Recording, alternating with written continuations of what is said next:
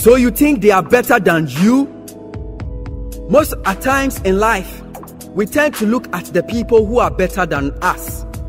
Those from rich homes, those with expensive cars, those with social status, those with high connections, those with academic excellence, those with better advantages and opportunities, and those who have achieved greater things than us. Some people complain and say, my friends have completed universities. My friends have good jobs. My friends have gotten married. My friends have started a family. My friends are driving good cars. My friends are buying houses. My friends are living their dreams. But wait a minute. In life, when you look at those who are ahead of you, you always feel left behind.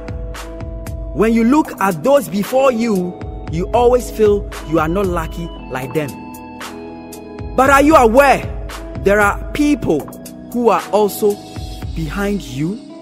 Are you aware there are people who have not achieved the little you have? Are you aware there are people who are behind where you are in life? So you think you are so unfortunate. You think you are so miserable. You think you are so unlucky. You think you are so useless. Let me show you a man who was really unfortunate, yet he became a man we all celebrate.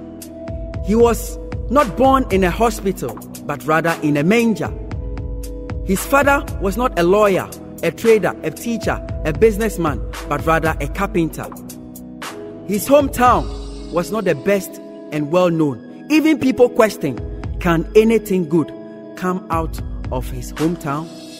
Yet we all know him and remember him every day, every time, every year. So you see, you are not worse after all, because some of your friends too are dead. What about them? Some of your friends did not even go to college.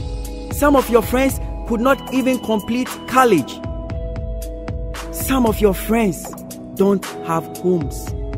Some of your friends have never driven a car before. Some of your friends don't have jobs. Some of your friends have never been loved before. Some of your friends have never given birth even though they are married. Some of your friends do not know what their life is about. So you see, you are not so unfortunate after all. So you see, they are not better than you are just because they are ahead of you. Remember that life is not a sprint.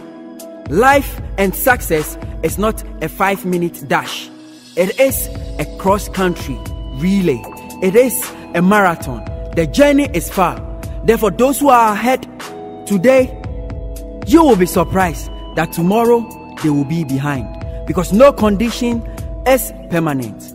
Believe in yourself and never look down because you look up to some people.